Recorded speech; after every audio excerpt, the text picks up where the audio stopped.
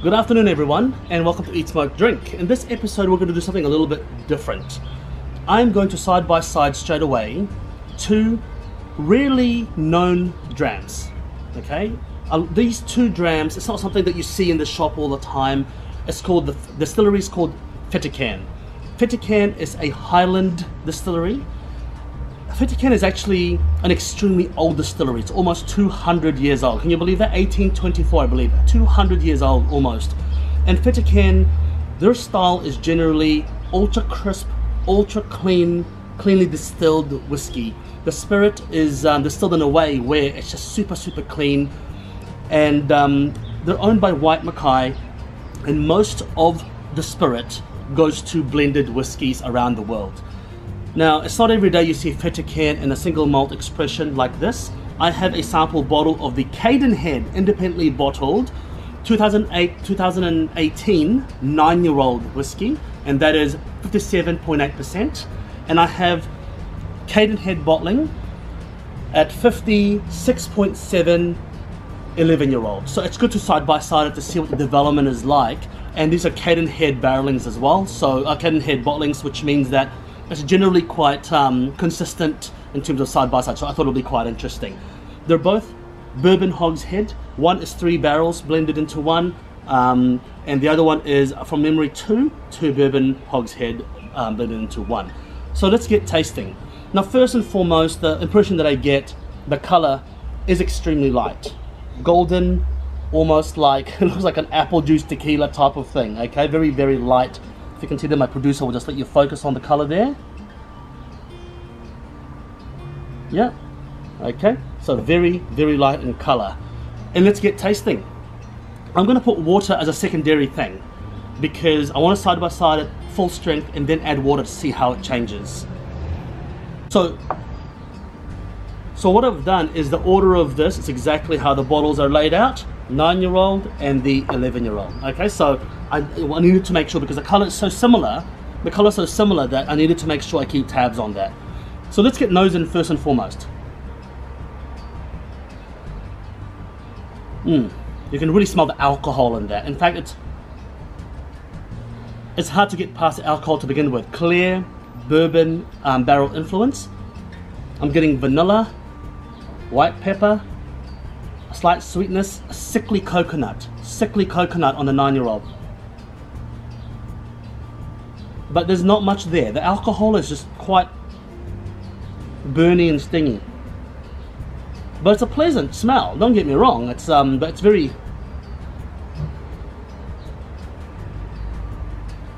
I'm getting slight kind of a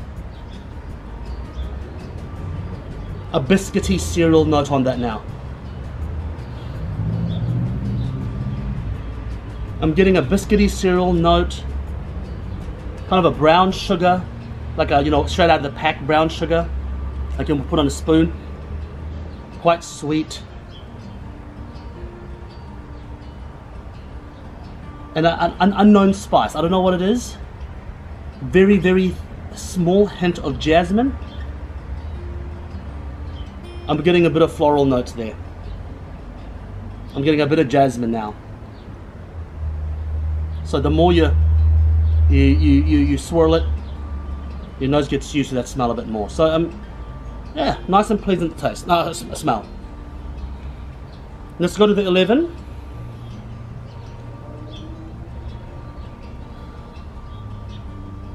Oh wow, the difference is massive actually between the two. I mean,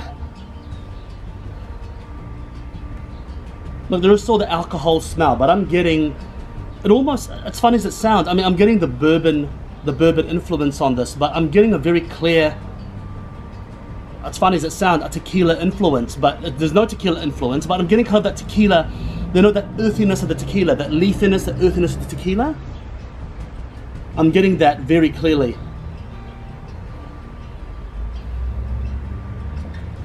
No floral notes. I'm getting a bit of spice in there. I don't know what it is. Could be nutmeg. Brown sugar, fudge. I'm getting like a Russian fudge. buttery, slightly buttery, oily. I think that's from the fudge. Does fudge have butter? I think it might, I don't know. But yeah, fudge, definitely that fudge taste there. Caramel.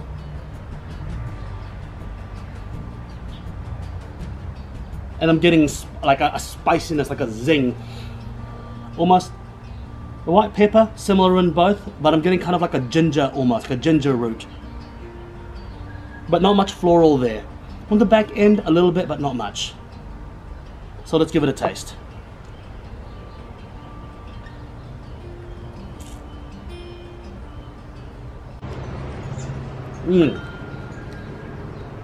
That is fiery. That is fiery. Oh, it's a bit of a hit in the mouth, to be honest with you. That is fiery. I immediately get a bitterness to it. The bitterness that I associate with New Make Spirit, a very young whiskey. I don't think the barrel was overly active. I'm getting, my overwhelming impression of it is bitterness, astringency, dry, slight sweetness, very spicy, hot in fact. I'm struggling to actually get much more flavor because it's so kind of, the spirit is so New Make, like a vodka-like flavor. But if I,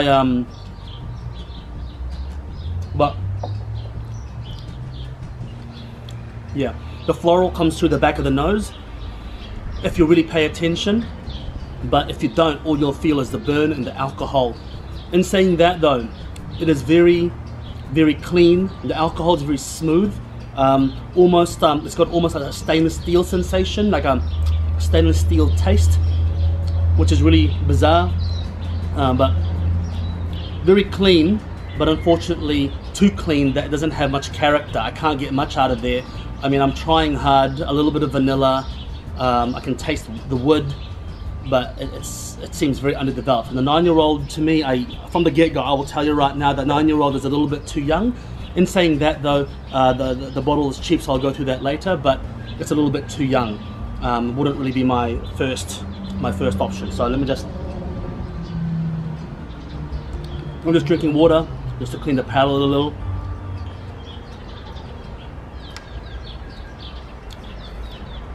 Let's try the 11. There's like a really weird smell coming out now, actually, now that it's been swirled. Almost like a bit of a sick, like a sickly smell,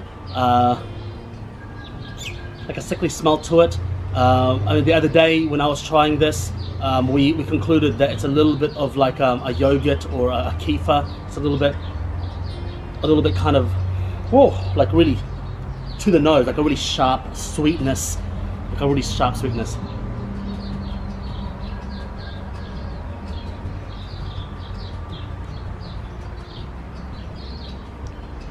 Okay, I can tell you right now that does not have the burn and the pain that the 9-year-old has. Okay, there's that 2 years difference. The 2 years difference is massive.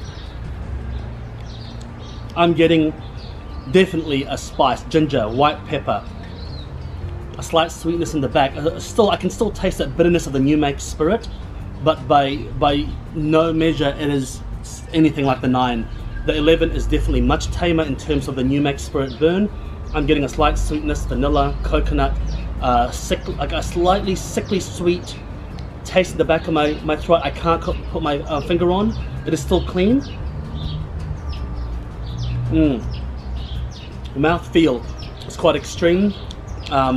Jasmine on the nose, like a jasmine flower, not jasmine tea, jasmine flower that I'm getting really, really strongly. And I'm getting a bit more cereal and bready notes with the 11-year-old as well, which is nice. Earthiness, bready notes, cereal notes, which is quite nice and pleasant.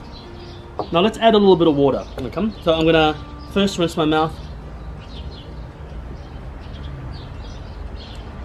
to make sure that, just gonna put 2 drops in each. So let's nose it side by side. With water, the nose tames dramatically. On the 9-year-old, dramatically. I mean, I'm not picking up much of the nose there. With the 11-year-old, I'm getting ripe pineapple, and the tequila note is really coming through strongly. It's weird, actually. I mean, if you smelt it, you could mistake it for tequila, to be completely frank.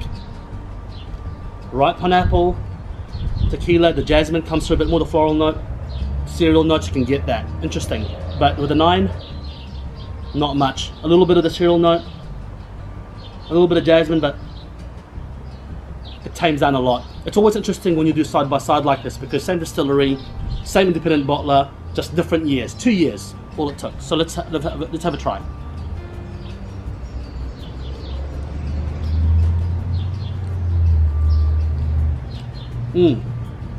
With water, the 9-year-old tames down.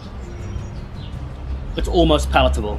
It's just, the 9-year-old is so rough, it's so fiery and rough that that's what I'd say. It's almost palatable with water, but the general taste, the general finish, and the notes are very similar to without water, except that the new make spirit is more subdued, which is great, because that was just like, it was just very off-putting.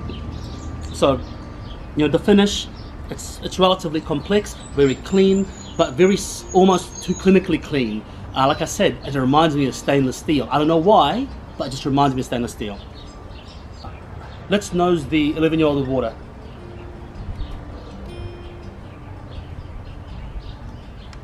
I'm getting soily earthiness a lot more with water. The floral subsides a little bit. Ginger, vanilla comes through a little bit more. A butteriness comes through a little more, like a buttered toast. Fudge comes through a little bit more. Now let's try the 11 with the water.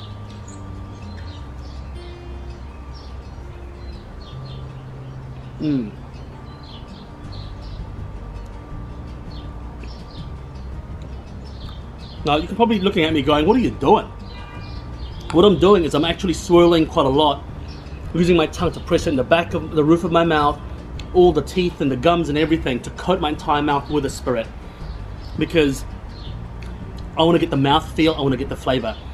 With the water, the 11-year-old actually improves a lot, dramatically. The new make spirit almost disappears, and you're starting to get more of those cereal notes, the earthiness, a little bit of leaf litter, the caramel comes through a lot more.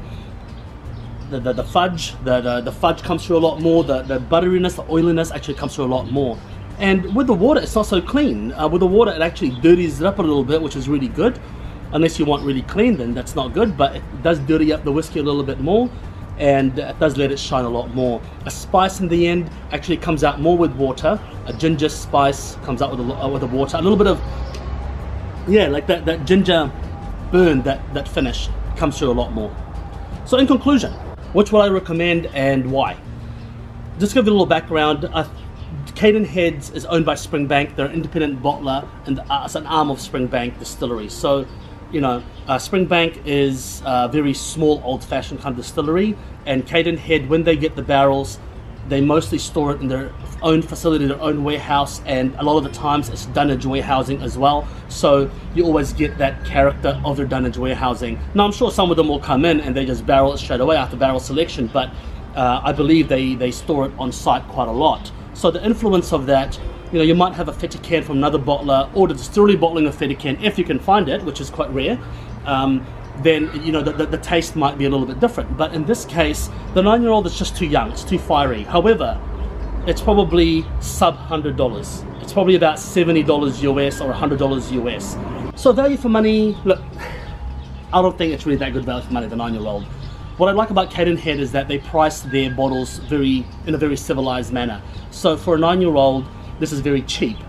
It's designed to kind of get you to try a particular distillery that you haven't tried before, perhaps. Maybe they tasted the barrel and go, you know what, this barrel isn't going to give anymore. And it doesn't. I don't think it's going to give anymore. Tasting this, if they can keep it for another 10 years, I don't think it's going to give anymore. So would I recommend the 9-year-old? No. Would I recommend gambling 9-year-old drams from Cadenhead? Yes, because I've had some spectacular ones, some really interesting ones. But this particular one, if you find it, don't go for it.